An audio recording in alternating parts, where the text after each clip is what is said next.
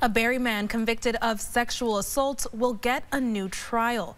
Our Adam Sullivan reports this comes after a juror told the judge that a courtroom security officer talked to her about the case during last month's trial. According to the judge's written ruling, the mistrial was declared as a result of inappropriate comments made to a juror by a member of the Windsor County Sheriff's Department. It's a complete travesty of justice. Casey Giorgio was found guilty of sexual assault by a jury of his peers February 23rd. But Monday, Judge John Pacht threw out that conviction. We have a victim that's essentially being re-victimized by the system. March 8th, a juror called the court concerned about comments made by a court officer. That officer is Corporal Mark Belisle with the Windsor County Sheriff's Department.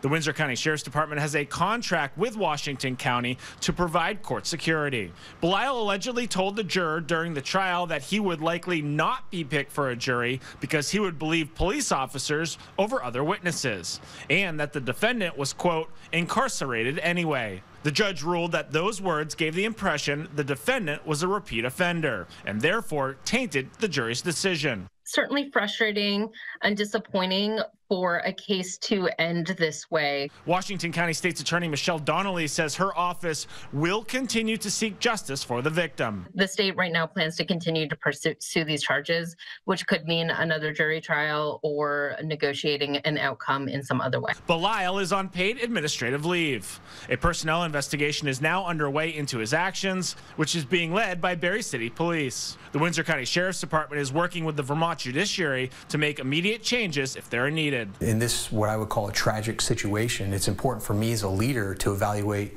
the entirety of our processes and our procedures and our training.